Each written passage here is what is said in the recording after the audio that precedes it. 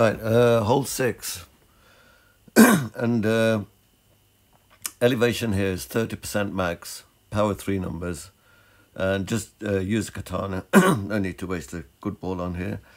Show you 2 replays, but anyway, I do adjust sideways, remember that, right to left, and the spin is 4 back spin, 3 left spin, but that is if the wind is like 6 point something, right? Now if the wind is low, about, say, in my notes I'm going to put under 5.7.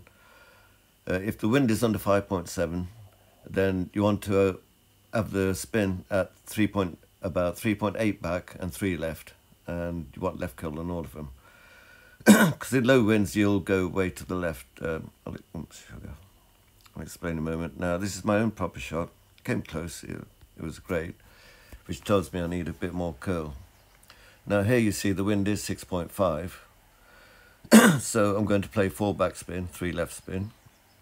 So you want the white ring at max, complete max of the club, touching the rough on the left. And make sure you zoomed out, don't zoom in.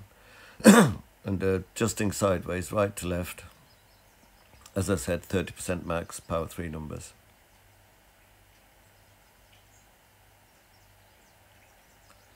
And then left curl when you're taking your shot.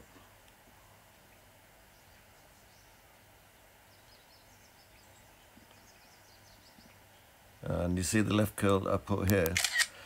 Basically you want a bit more than, just slightly a bit more than that. Great shot! And you'll see why, because I hit a great left here. That's so close. And in practice I came close, but didn't have to there. Now I'll show you about if the wind is lower. 1 second. Here we go. Right, so if the wind is lower, as I said before, here I adjust and then out the spin, so I'll pause it in a moment. You can see the wind here is 5.2.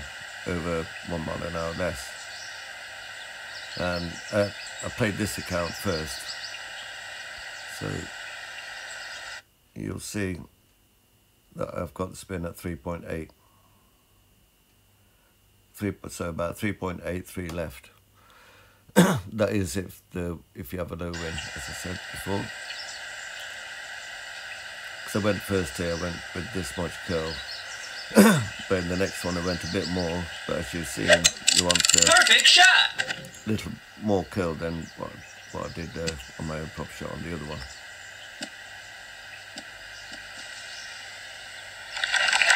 Nice on!